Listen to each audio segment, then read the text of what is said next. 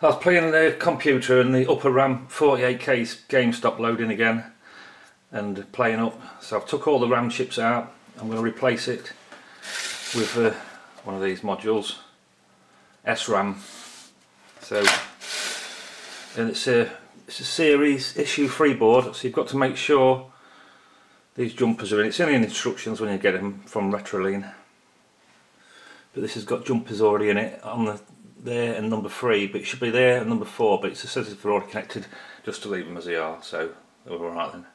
And you've got to have these logic chips in if you're doing the 16K upgrade from 16 to 48K. So I'll push it in the socket then.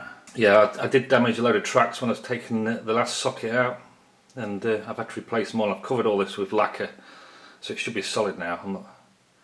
And I've checked all the insulation and there's no shorts across the pins. So I'm just going to go for this RAM because I'm fed up. I've already changed it once. So there you go. So there's the chip, there's the underside. So you've got to get them pins all in. Bit tricky, I should imagine. Well, that's pressed in. Hopefully it's going to work. Go and try it out. Right, let's turn it on, see what happens. Oh, it still works. We'll load the game. It works. It's good news. Another computer fixed.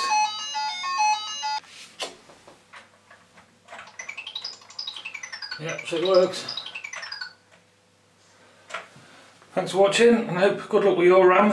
It's got to be better than the original RAM, wasn't it? A bit of an upgrade.